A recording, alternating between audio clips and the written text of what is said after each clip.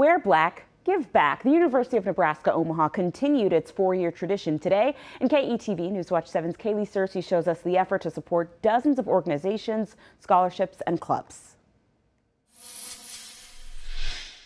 A day of fun in the heart of UNO's campus. Students, staff, and Durango, the school's mascot, coming together for this year's Wear Black, Give Back Day. It's all about what you're passionate about. It's all about the things that you want to see be supported here for our students. 24 hours of donations to support more than 15,000 students. Whether a college, whether a scholarship, whether a student organization, all of those funds are used to help our students do the things that they want to do throughout their programming. Funds that keep the pulse of UNO's mission beating. This is one of the biggest days of the year for UNO. With the goal to raise more than $400,000, student Antonio Curtis says it helps his organization reach more people. It will help us with just hosting our events because a lot of the things that we have done so far has just been straight out of pocket. From colorful messages drawn in chalk to cards with tidbits of information, all a way to encourage people to give a buck or two. This is a huge relief for us. I know that